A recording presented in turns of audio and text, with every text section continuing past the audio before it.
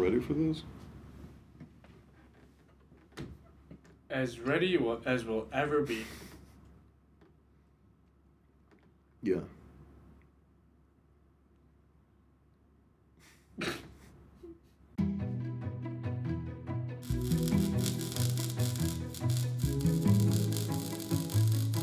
Okay, let's check this out.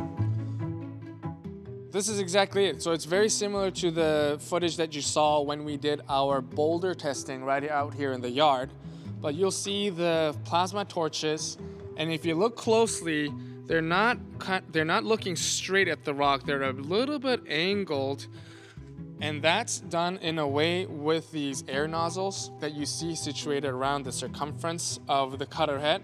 We essentially have this vortex that we're forming. We pump additional air in along with the plasma to create this, it's essentially like a hellstorm in between. So we're shooting high temperature plasma out, mixing and swirling that in a tornado, spalling the rock. These chunks of rock will come off the rock face and get sucked into these 3 vacuum ducts that we have here. So this is all totally concurrent plasma excavation and spoils evacuation all at the same time. We have laser sensors to be able to sense the circumference of the tunnel face that we're creating that look to the radius as well as straight on at the rock face, as well as a pyrometer. So we're actually taking the temperature of the rock surface to monitor exactly what this is at, because we don't want it getting too hot or we don't want it getting too cold. So that's something we take into account. There's the 3 torches at an angle. There's also the 3 vacuum ducts that are at an angle to try to fit through the torches on the inside, and those have heat exchangers. So we're recapturing some of the energy coming back through the exhaust and keeping it in the front. It's a lot of energy, and we're storing it in the air as it sits there. So we're trying to keep the metal cool, but the air hot and the rock hot.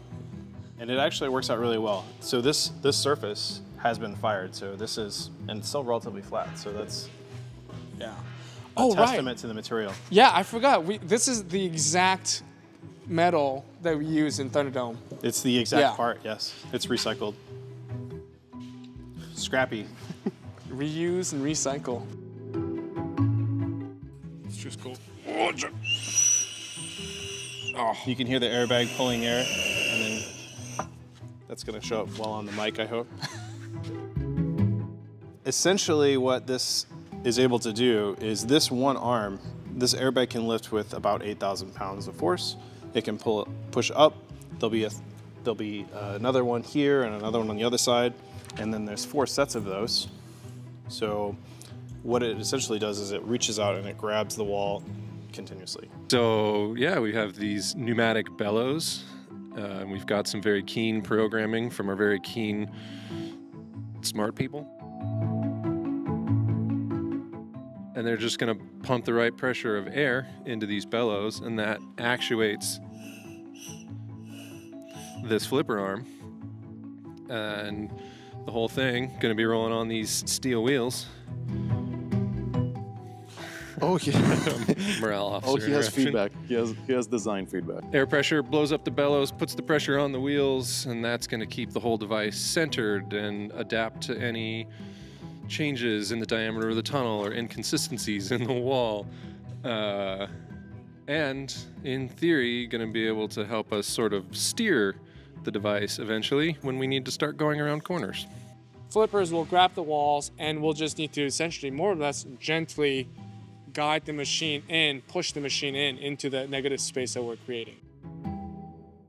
What are the biggest challenges in your mind? Time frame. Fitting it all in the scope? We want to go faster. We want to send it. We want to go to the field. We want to get it done. So how much, or are we going to trade off development for getting there and getting it done? That's my first take on that.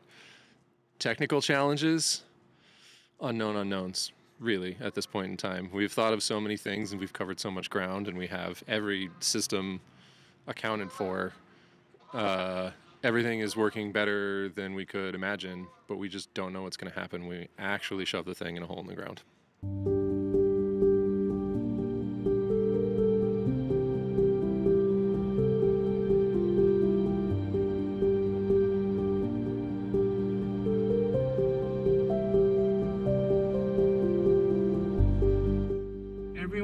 What everyone is thinking and doing, and the little precious moments, because that's what you're putting together is gonna be what we look back on and reminisce.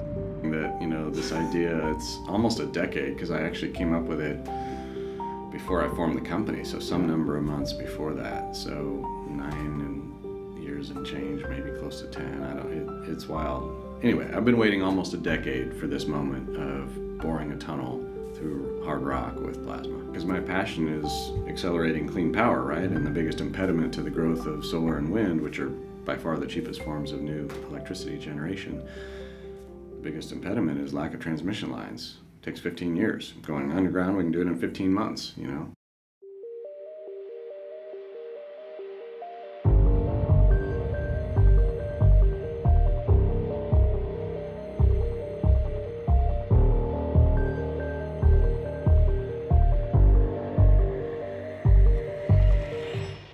The whole EarthGrid team is helping.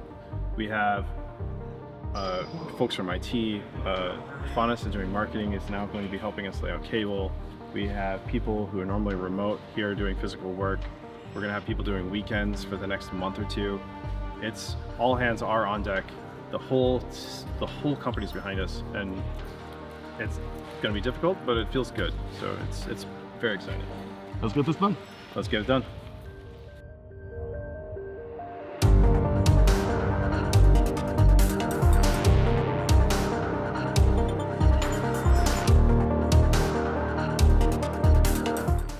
Not very often you get to work on a totally brand new technology that's never ever been commercialized or actually built or realized, I'll say, before.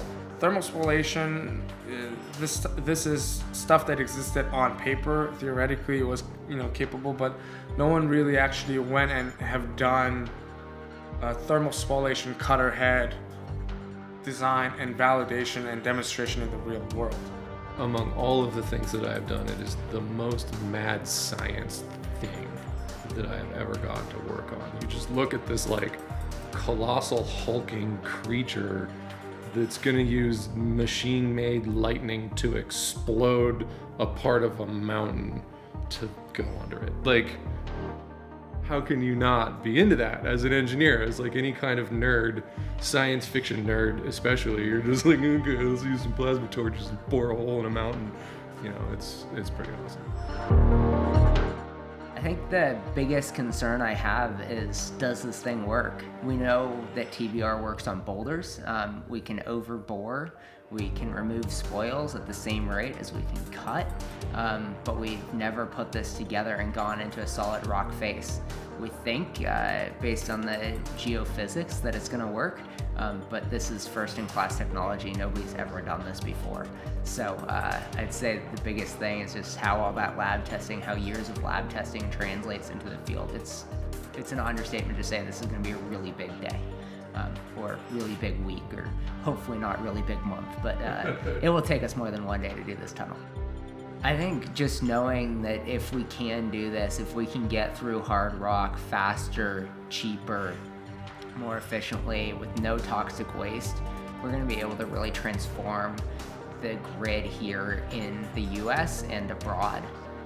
And that is being able to connect renewables, being able to bring resources on board that were previously stranded, being able to lead that electrification of everything, power the AI revolution. We just need so much power and so much clean power. To say I'm proud to work here is an understatement. I think we're on the verge of something really amazing.